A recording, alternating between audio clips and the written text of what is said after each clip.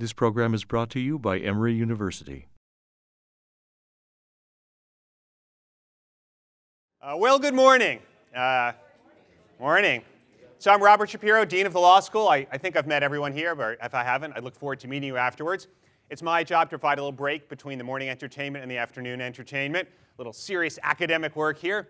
So I'm going to be talking a little bit about the United States Supreme Court. But first, thank you very much for being here on our alumni weekend. As we were saying last night, this time we celebrate and thank our alumni for their support. So we're very glad that you're here today, and please come back and visit often.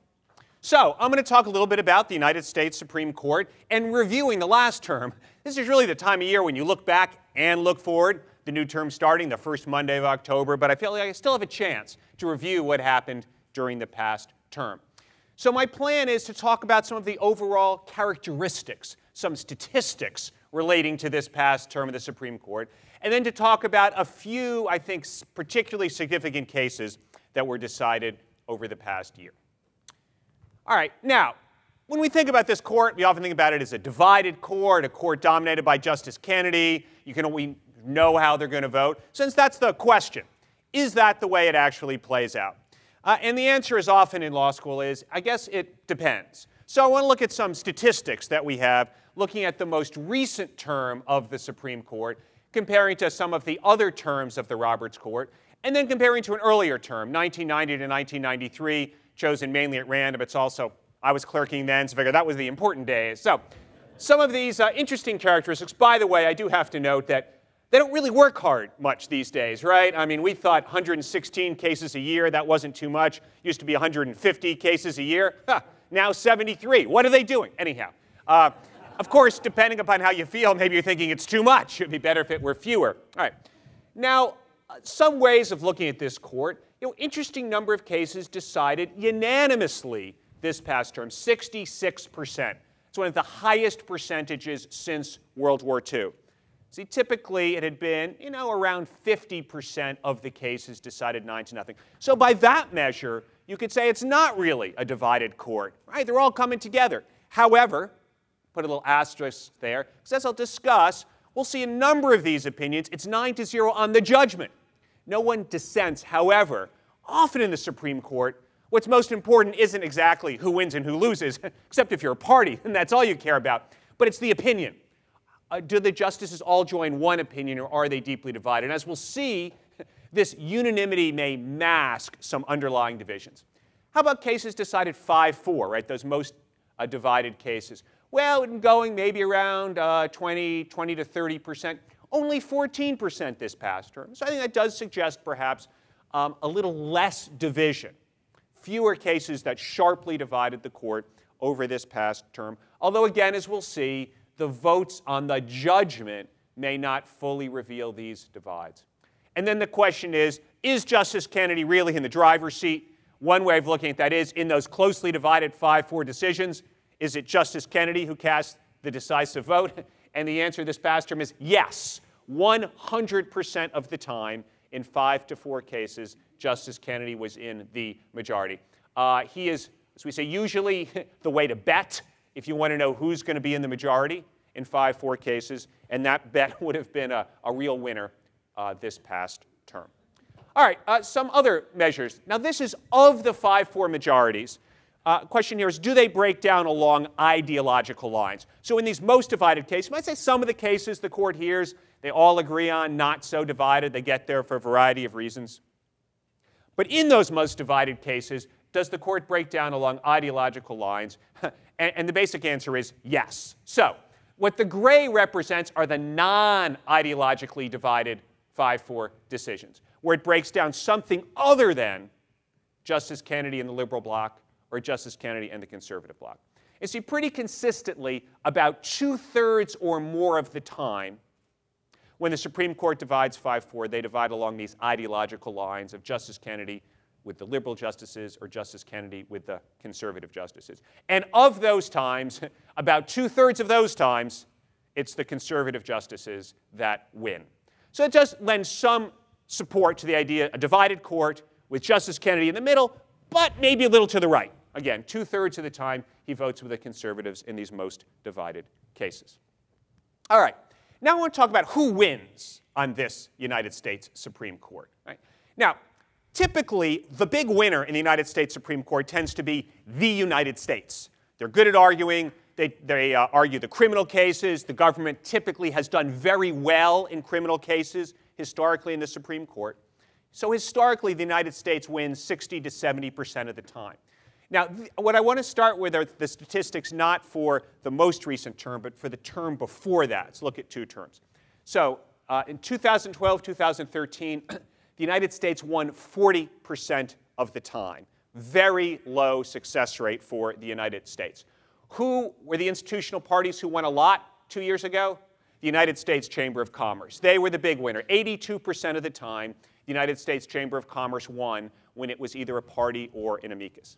This past term, the United States had a bit of a comeback. They were back to their historic levels of winning about 70% of the time, but still not as successful as the Chamber of Commerce. The United States Chamber of Commerce still is the leading institutional litigant, to some extent supporting the view that this is a court that cares about business, right? Business, a business-oriented court. Maybe don't always care about some of those divided social issues. Maybe they do, but business is what drives this court. And if you look historically, again, some statistics from the Roberts Court as opposed to another court, see the Chamber of Commerce winning about 70% of the time from 2006 to 2010, as opposed to 43% in that earlier period. Now, the Burger Court was often thought of as being a conservative court in many ways. And part of what we're seeing are the evolution on the Supreme Court, perhaps mirroring the evolution in society of what it means to be a conservative. Whether conservative means the government wins, or whether conservative means the government loses and business wins. Right? And we see some of that evolution in what it means to be a conservative reflected a bit on the United States Supreme Court. One other statistic, public opinion. These days they poll everybody. Right? And so it's sometimes thought that people understand sometimes the side you like is going to win on the Supreme Court. Sometimes it's going to lose. But what you want is a Supreme Court that's different from the other political branches. It's not just politics, right? They're not just politicians in robes. And the general view is, so to the extent that judges are viewed as being impartial, the public generally supports the Supreme Court. When they're perceived as being more political, a lower level of support. So what we see is, by historic standards, a relatively low level of favorability for the United States Supreme Court. Actually, last term, right after the Supreme Court found that parts of the Voting Rights Act were unconstitutional, found historic low favorability for the Supreme Court, below 50% for really the first time in history. Again, I think the view, the supposition was that this reflected a concern the court was political. Also, African Americans as a group support the Supreme Court in general at a higher percentage than any other group, but not after the Voting Rights Act was held unconstitutional. So I see a little bit of a bounce back here, 56%, higher than it was, still very low by historic standards. Maybe that reflects a view of the court as political. Maybe that reflects just a little bit of lack of confidence in the institutions of government.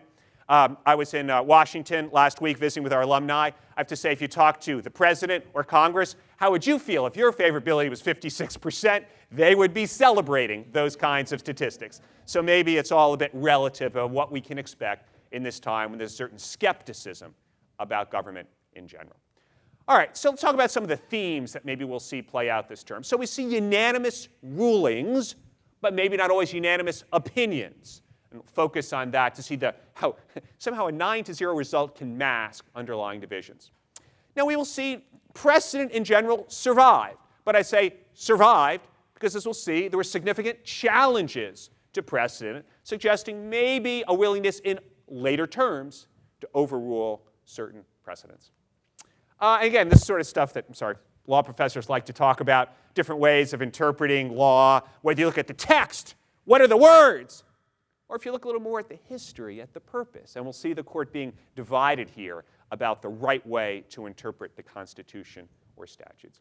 And then this question of, is this the case that this is the court in some way libertarian? What might we mean by that? Again, skeptical about government power, perhaps a little more supportive of claims of individual rights. So we will keep our eye on that theme as we talk about some of the cases of the Supreme Court. All right. First kind of case I'm going to talk about is structure of government. And here we have represented the key features of our structure of government. Separation of powers, represented by a tree with the three branches of government. International law, the flags of different countries. Federalism, my book, now available still on Amazon. So in any case, I probably remaindered there, so get it very cheap. Okay, anyhow, about federalism. All right, so what was the case? United States versus Bond. Here are the facts.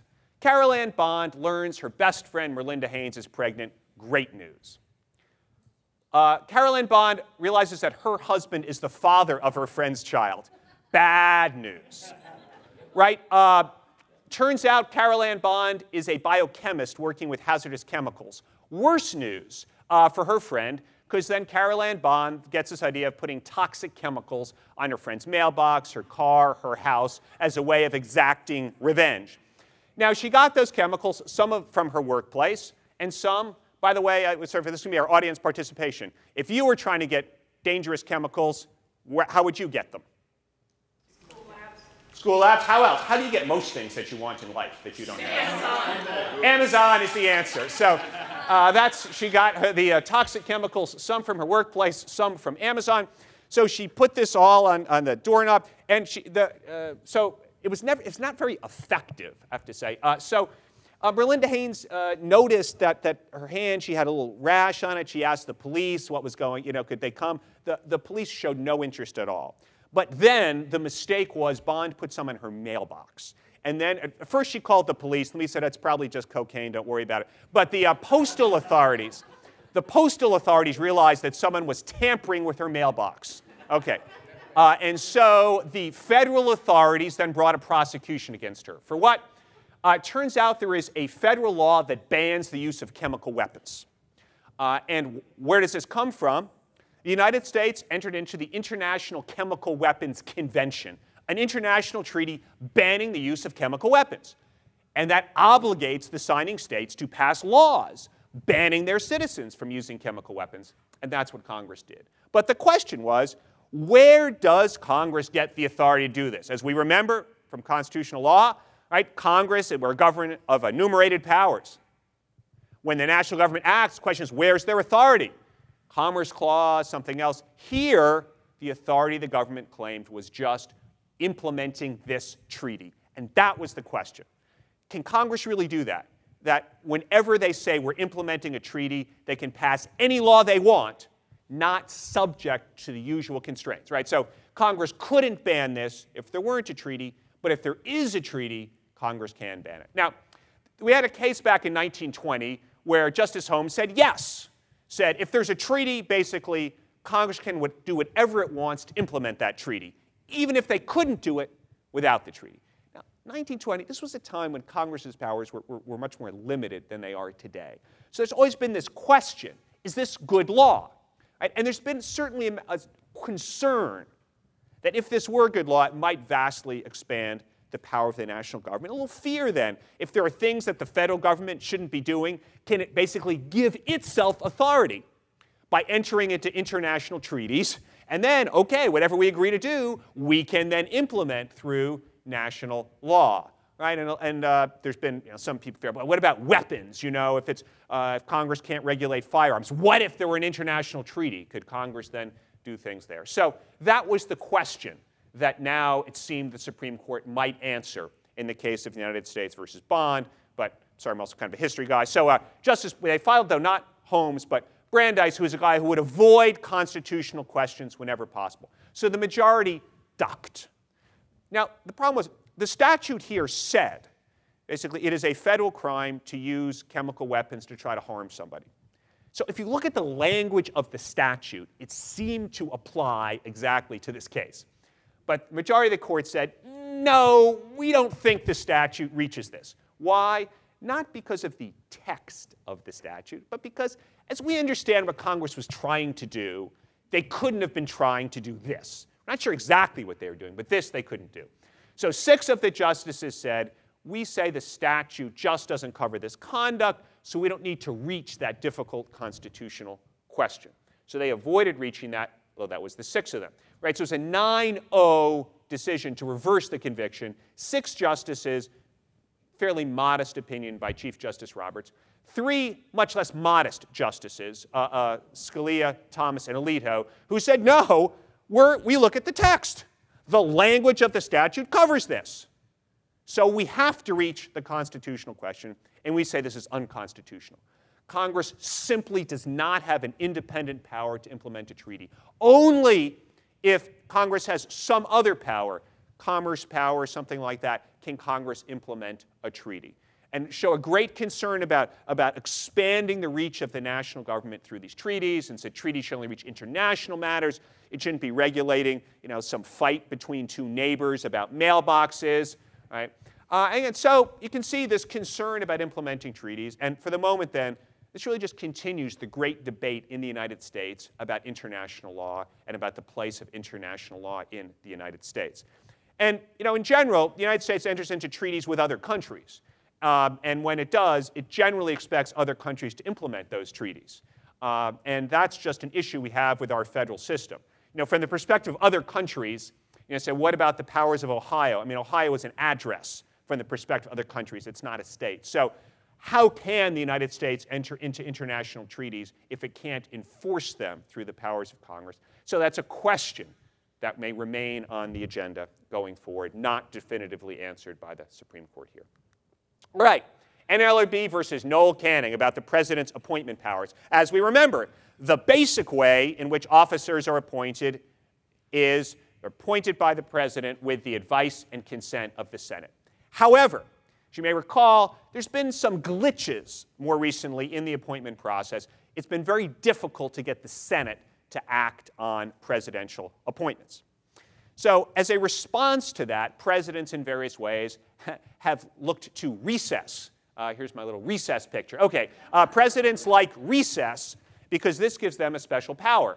Under the Constitution, the president shall have the power to fill up vacancies that may happen during the recess of the Senate by granting commissions which shall expire at the end of the next session. The question is, what is the scope, then, of this recess appointment power?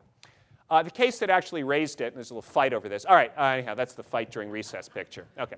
The second session of the 112th Congress began on January 3rd.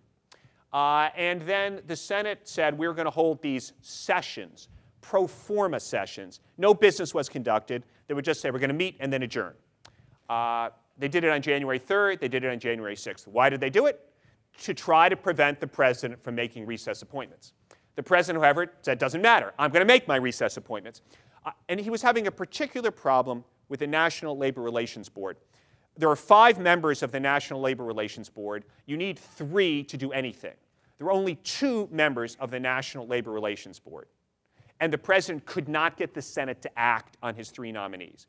So he said, fine, there's a recess between January 3rd and January 6th. I'm going to appoint 3 members of the National Labor Relations Board so now they can make these decisions. And the question was the recess appointment power robust enough to allow the president to do this? Okay. Now, there was a company that objected to it, a company that cans beverages which are not normally found on the Emory campus, so we'll blot that out. Okay. So the question then was, how do we interpret this language, right? What about vacancies that exist before the recess? Right? And part of the issue was, it seemed that in the minds of the framers probably was the way Congress then operated, the way state legislatures tend to operate today, which is January, you meet for a couple months, then you recess. Right? The first session of Congress, start in January, go for a couple of months, you recess till the next January. Right? That's not the way Congress operates anymore. Right? They're kind of in continuous session. All right. So what about if the vacancy happened before the recess? Well, look at the language. You have the power to fill up vacancies that may happen during the recess. Does that mean that the position had to be full before the recess and then the vacancy occurred? Right. What about intra-session recesses? So clearly, your session goes from January to March, then you recess till the next session. Fine, that's a recess. But now when you meet all year round, and you take a break at Easter, you take a break at 4th of July, you take a break at Labor Day, you're about to take a break now to run for re-election. What about that? Well, again, you look at the language. During the recess of the Senate, maybe the recess of just one, which is the recess between the sessions, not, whenever you happen to take a break. Okay. Just the length of the recess. Is it only several months, several weeks? When you take a lunch break, how long, right? 3 days. Was 3 days enough? And then can the Senate just interfere with the president's power by saying, we're going to say we're in session. We're not going to have any business. We're not going to do anything. We're just going to show up and say we're in session. Is that enough? So that was the range of questions that were presented by this case. Now, 9-0, the Supreme Court said the appointments were unconstitutional. But again, 9-0, a sharply divided Supreme Court said the appointments were unconstitutional. So 5 justices, in an opinion by Justice Breyer, said, look, what we're going to do is accept what was historically done. So this issue of can the vacancy be in place before the recess? Since at least 1820, presidents have interpreted this to allow them to make recess appointments, even if the vacancy was there before Senate went into recess. So 1820 is pretty good. All right. Now, 4 justices, led by Justice O'Connor, concurred in the judgment and said, we don't really care so much about the history. We look at the text. Right? And that led to this division here. So what about vacancies that exist before the recess? Again, Justice Breyer said, we've done it for almost 200 years. That's good enough. Scalia said, no, if it's wrong, it's wrong. The fact that we've been doing it for 200 years doesn't matter. Right? What about recess in between the session? Again, 5-4, yes. That practice seems like maybe it was only 70 to 80 years old. It depends a little bit how you read that history. Again, we have Breyer here saying, look, this is the way things have happened. It's actually pretty typical of the different ways in which Breyer and Scalia look at the Constitution. They have a little road show, by the way. Breyer and Scalia, they like to go on the road and have their arguments. And Breyer, it's more about, let's accommodate. Let's find something that works. The Constitution is about accommodating political structures, not about grammar. Right? And it's a little bit of difference there of how Scalia sees it.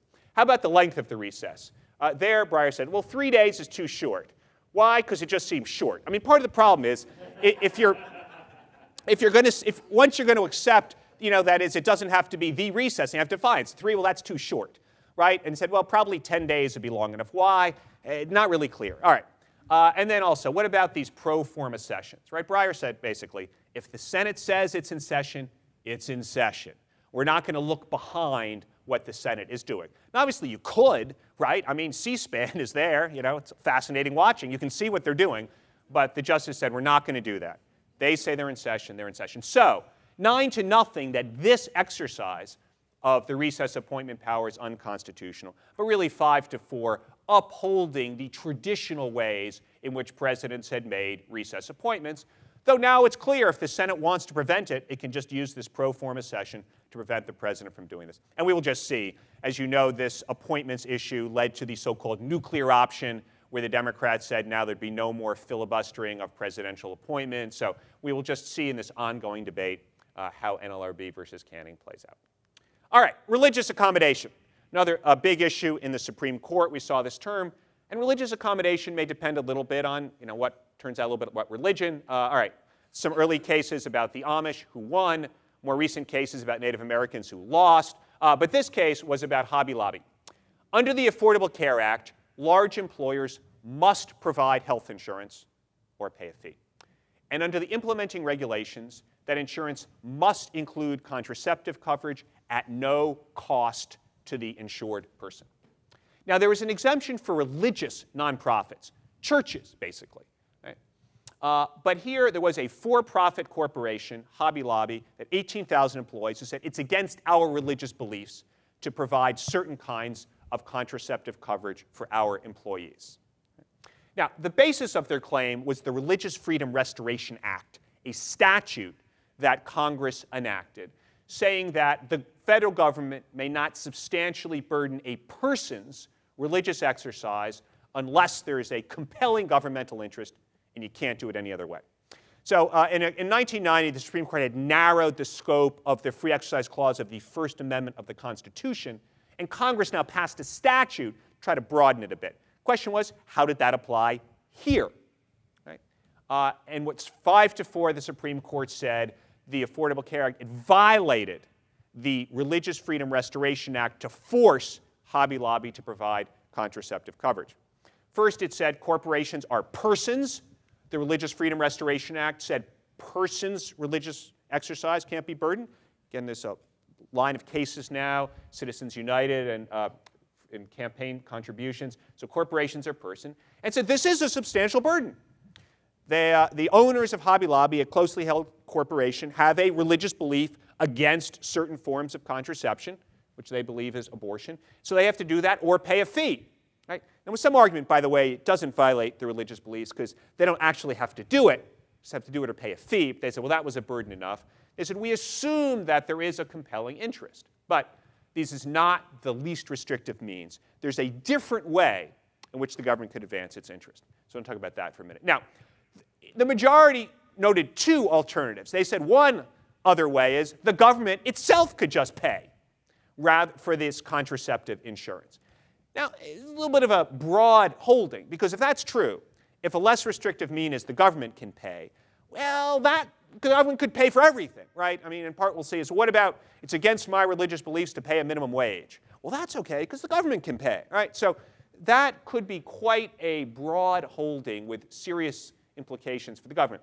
They also said, though, look, there was an existing accommodation for religious nonprofits. So the government just had to extend that accommodation to for-profit companies that said it violated their religious beliefs. And Justice Kennedy here wrote a separate opinion saying, I want to make clear that I'm not buying this government pays. Here, you don't need a new program. It's not a new burden. So what the government has to do is to extend the accommodation they're offering to churches to for-profit corporations like Hobby Lobby. What's the big deal?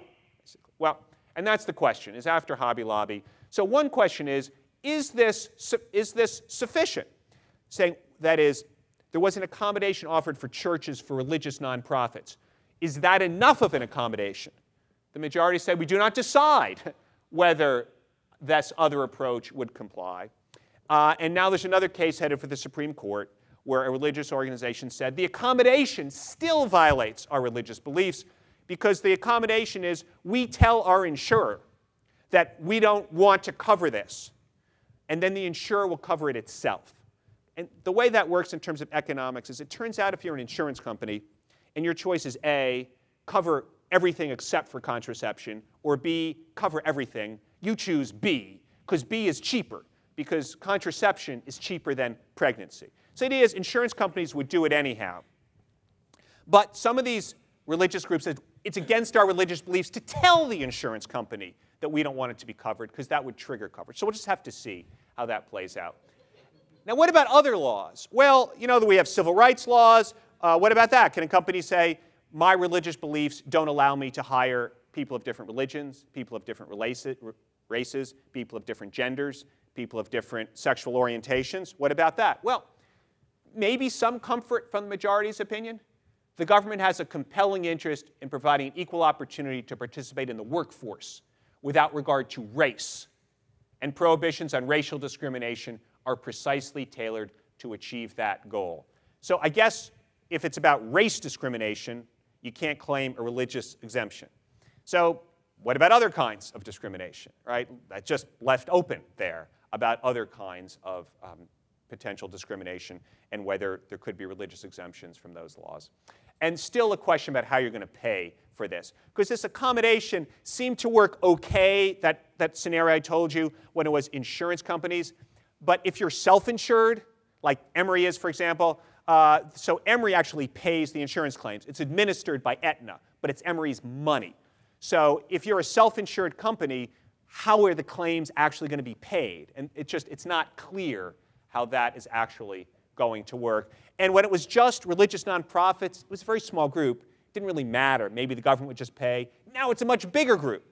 Serious questions about how that's going to be covered. All right. So just note here, by the way, so far we've had Bond and Noel Canning, which were so-called unanimous cases. Hobby Lobby divided 5-4. But if you look at the actual opinions, not much difference between the so-called unanimous cases and the non-unanimous cases. Still a very divided court.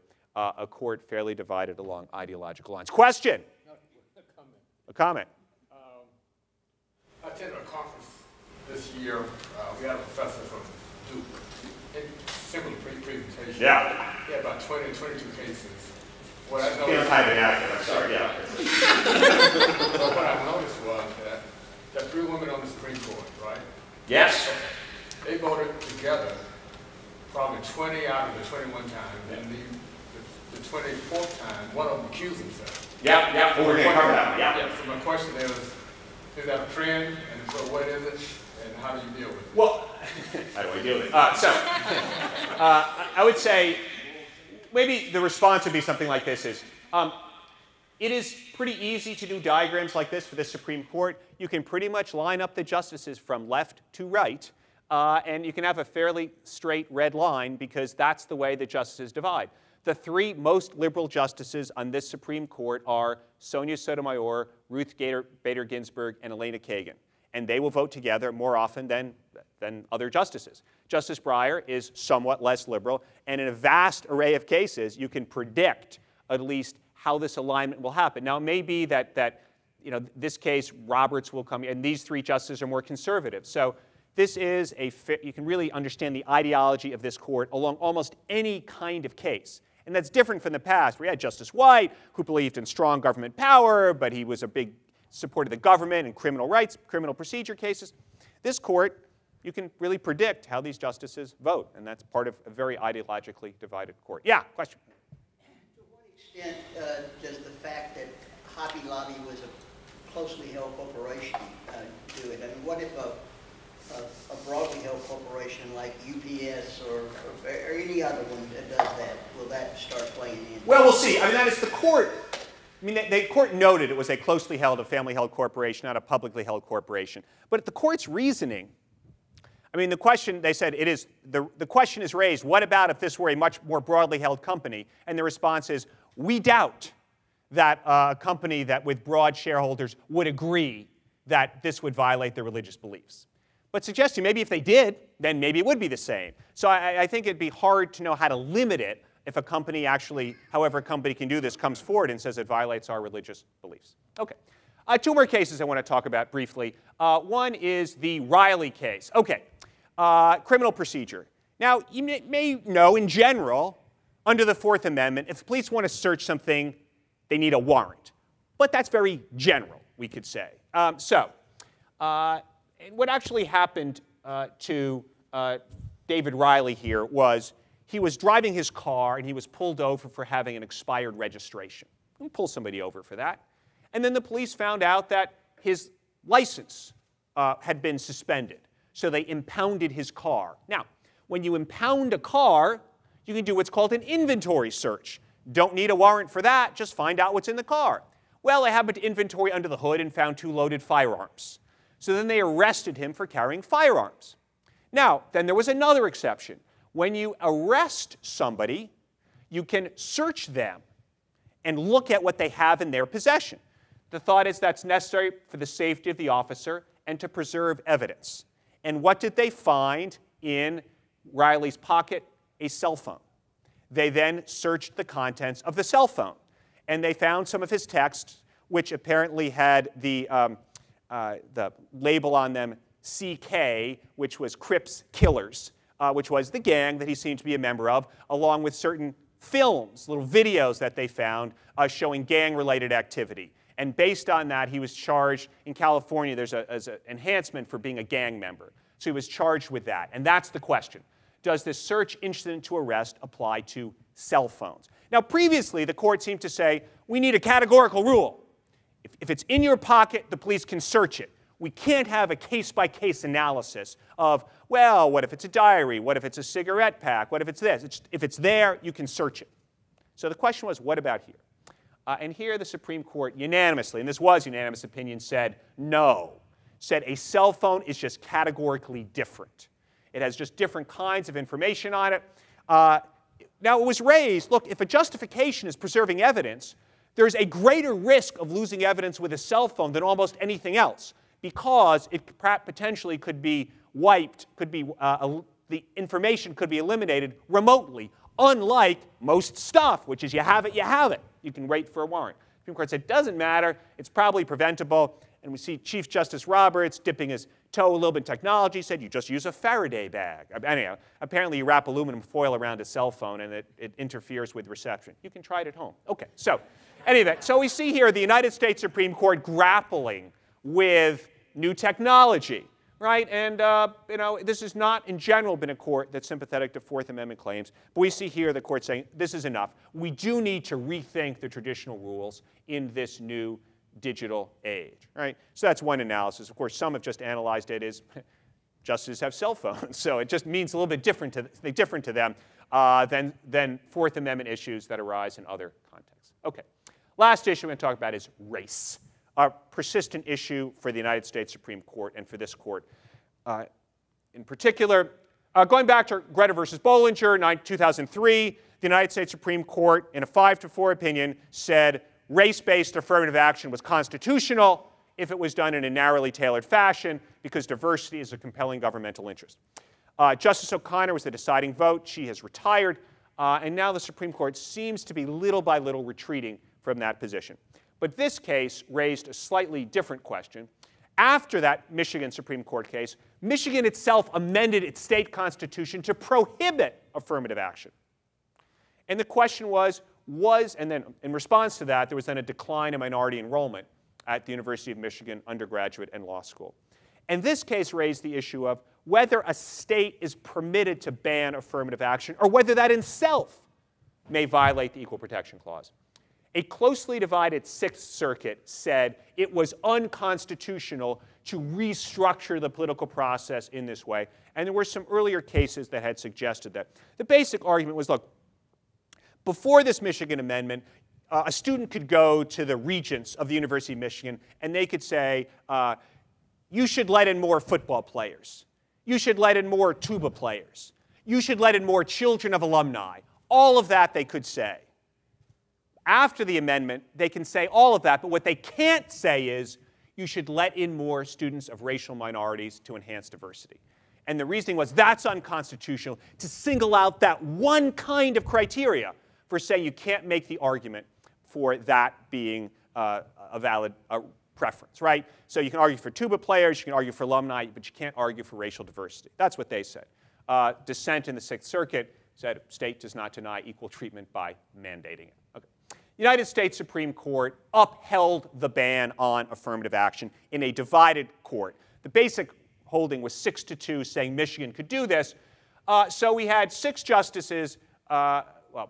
justices, who basically said, this political process idea that you can't restructure the political process to harm racial minorities may be true, but that's not how we read this. We don't think this did target racial minorities.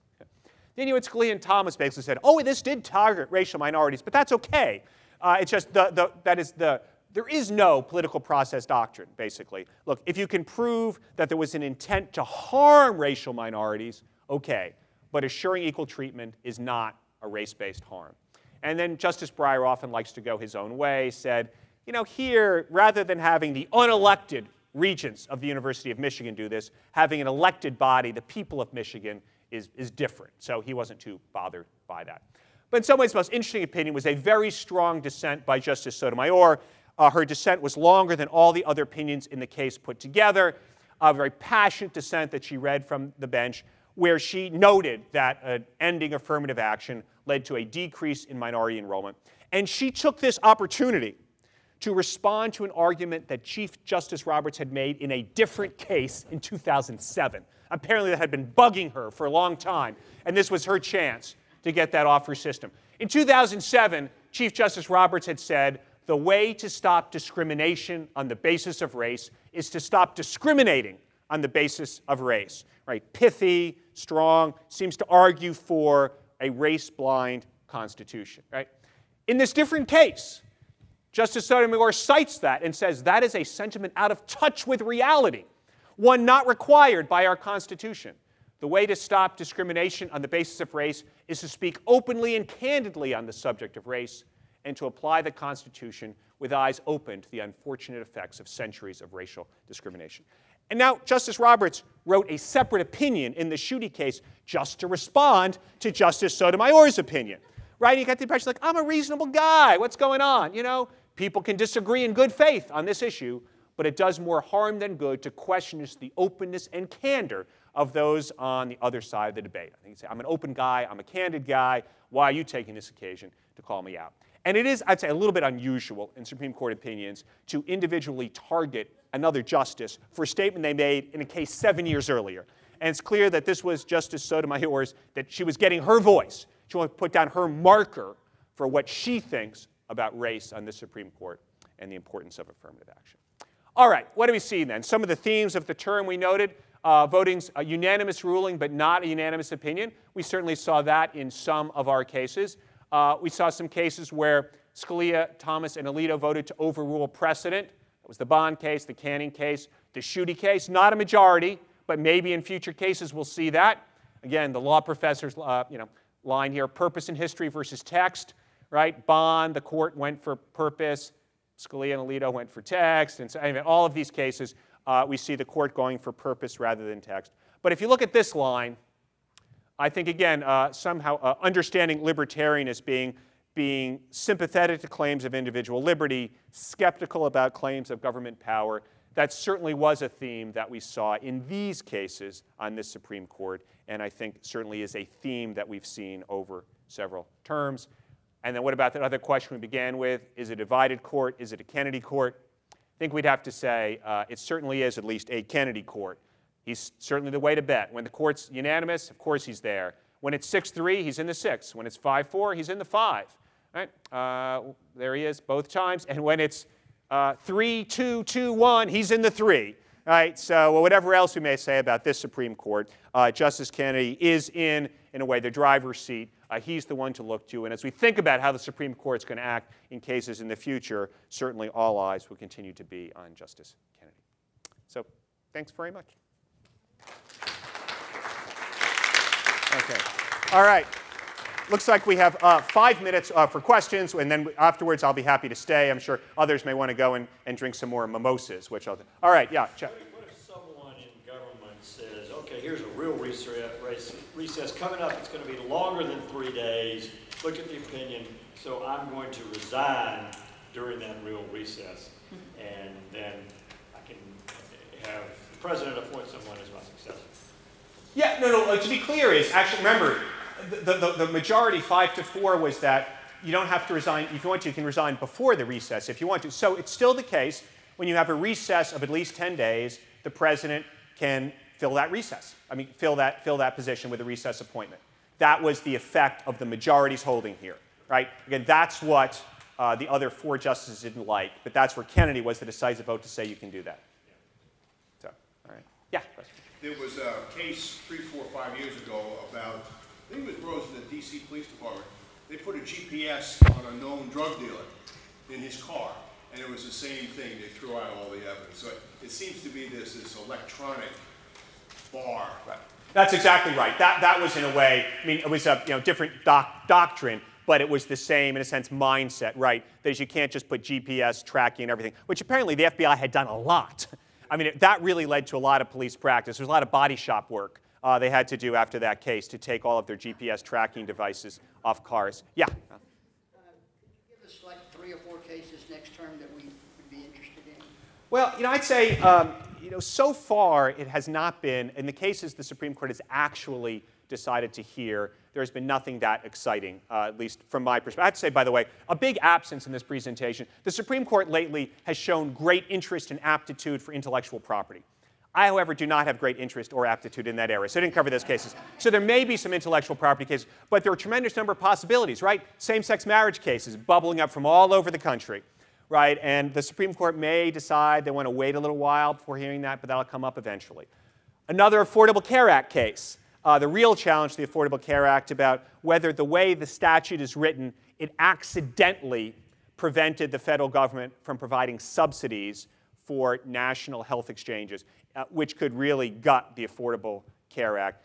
That would be another case. There are abortion restrictions. There's been a new round of restrictive cases about abortions, generally saying that you have to have admitting privilege at a hospital or other kinds of, there's actually, I mean, everyone agrees on the name, we call them TRAP, targeted regulation of abortion providers. So those cases may come up. So a lot of cases bubbling up from the circuits, but the Supreme Court has not yet decided to hear any of them. Is there another? Yeah, question. So is the moral of the story to read the Chamber of Commerce brief in case you're interested? I would say, yeah, read the Chamber of Commerce brief, or that's right, or maybe get the Chamber of Commerce on your side. So, well, anyhow, have it. So, yeah, I'd say the Chamber of Commerce tends to be successful. Not always; they don't get everything that they want, but as you see, that certainly are generally the winners on this court. If you were making odds, who would you guess is our next couple of justices to retire? Well, you know, it's again, I'm not good at odds, but I guess you look at actuarial tables. I mean, so Justice Ginsburg is 81, right? And so it would seem like she might retire. And there's a theory. Look, this is the waning days of the Obama administration. She'd want to retire to give the next appointment to President Obama. She has been pretty clear that she's not too happy about all the speculation. Actually, when I was in Washington, there was an Emory College alum who had her as a law school professor, and they kept in touch. So very recently, they had seen each other at some event. And Justice Ginsburg said, "Oh, are you still working?" The person said, "Yes, I haven't retired yet." And Justice Ginsburg said, "You don't need to ask me. I'm not retiring yet either." So it seems that it's a speculation, but maybe that these justices hang on for a while. Questions? Okay. Well then, again, thanks everybody. Appreciate your being here.